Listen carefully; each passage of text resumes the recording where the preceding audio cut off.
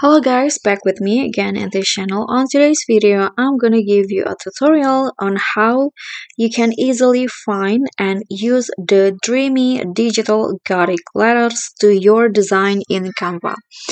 So here I've already opened a blank design and I want to add the Gothic letters as my element.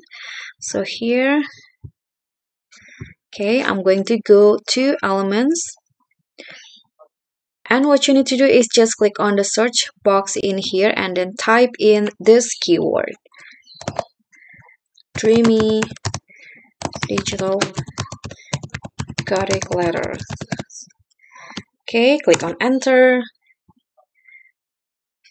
Then go to graphics. Okay, so here you can easily find the digital Gothic letter, the dreamy one, and you can just choose which one that you want to use. So for example, this A, okay, it will be added A, B, and then C. Okay, just like this. You can just adjust the position to your liking.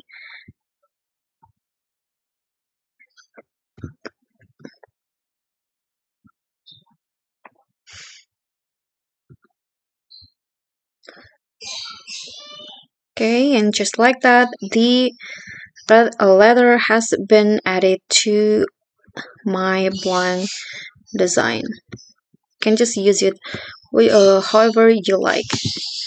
Okay, so that's all for me. I hope this tutorial will be helpful for you.